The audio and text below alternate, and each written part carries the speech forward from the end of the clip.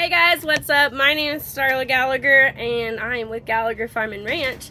And today I'm gonna do one of my infamous no edit videos for you. Basically because I'm too busy, and if you know me at all, you know that that's accurate. But I really had some cool things happen today and I wanted to share them with you, and so here I am. It is crazy windy outside, and I didn't want to be outside anymore. We had our market this morning and it was really great, don't get me wrong, but at the very end the wind started to pick up and it just became kind of obnoxious. So we went ahead and packed up. We got to see a lot of really great people. It was so nice and so rejuvenating. Like, oh my gosh, it felt so good. I actually had one gal that showed up with her son, and they're going to potentially do 4-H, and that would be really cool. And she had seen my other videos, so that was really fun. Kind of a little moment for me of like, hey, cool, my videos are doing something. So anyway, I don't believe there is a wrong and a right way. I think there are different ways, and just because maybe I don't do it that way doesn't mean that your way is wrong. It just may be that we disagree on this, or like I found something that works better, or you found something that works better.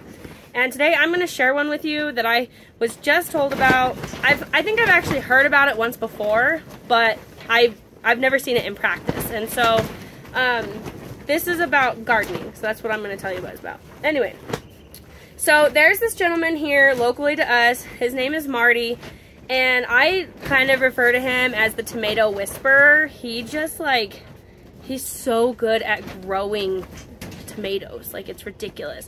And this greenhouse actually used to be his, so I love that man. He's just so cool, and he does so many cool things. Woo! What's up, bud? I'm doing a video. Is it important? Yeah. Can you pause that for a minute? I guess it is gonna be edited. Okay. Sorry, so apparently that's going to be the one edit for this video because I'm not going to stop again. Anyway, so I was telling you guys about how awesome Marty is, and I consider him kind of like the tomato whisperer because he's so good at growing tomatoes. And this greenhouse actually was given to me by, well, to my family and the farm, not just me. But it was given to us and by Marty, and honestly, like, it's been one of the biggest godsends we could have asked for. So it took some doing to put it back together. Took us about 9 hours to get it apart, and yeah, but Craig is amazing, and he's the one that put it back together, so thank the Lord for those two men. Anyway, he did something that I've seen other gardeners do, but I've never actually seen it in practice. And normally when I go to plant seeds, I do the like individual cartons with 1 or 2, you know, 2 or 3 seeds in each one, and I do the little tags and the whole bit. And last year, there was kind of a new concept presented that I'd never seen before. And that's where you do like a seedling tray, okay? And so basically the idea is you pretty much just pour your seeds out, right? Or like plant your seeds, but you just kind of cluster them all together. So you can see there's a whole bunch of tomato plants in here.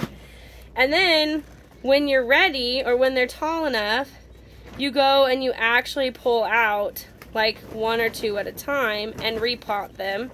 And you kind of got to be a little gentle about it because you don't want to break all the roots and stuff.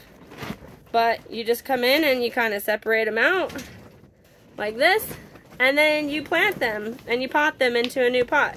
So that's what I'm doing today, is I'm repotting these from Marty, and I've never tried it, so I'm hoping it works well. He seems to be happy with it, so cool. But basically what this does is it actually saves you a lot of materials. You need way less seed starter, like soil, when you do it this way, and then in addition to that, you can kind of go through and thin. Now, one of the contra indicators for this, one of the reasons you maybe wouldn't want to do it, is because you may not want this many tomato plants, right? Like here, and this is just, he gave me like half. I don't even think it's a full half. It's probably like maybe a 1/4 of a tray, and there's easily like 50 tomato plants right here. So I'm separating those out into these now. But so that might be a reason not to do it, but I just wanted to share it because I thought it was cool. So basically it's pretty simple. Let me grab some dirt. You put your dirt in your cup. Put your plant in your cup as well, and then you just want to kind of pack around it. Trying not to break it, right? That's the big key. Just don't break the stems. But Voila. And now you've got one plant, and that's all it took. So I don't know. It's a different technique, but it's cool.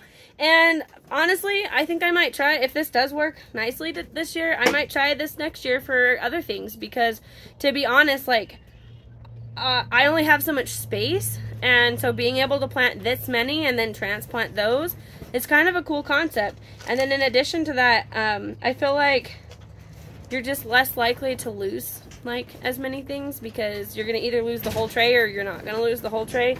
So it just kind of like makes it a little bit, I don't know, it just feels easier, I guess. Plus you don't have to build so many pots until like you know that they're gonna do well, you know. So anyway, I don't know, I just had to share it because it's a different technique and I think it's cool. But that's all I got. So I hope you guys are having a great start to your season. I hope you're sticking to your one a day. You know, I actually had a conversation with a lady today, and I was just like, it doesn't have to be hard. Don't let it overwhelm you, okay?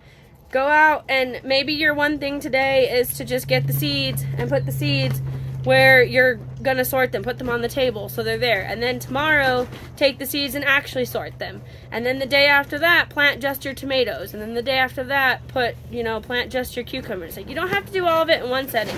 So don't let it overwhelm you. It's not worth it. But anyway, so much for my no edit video.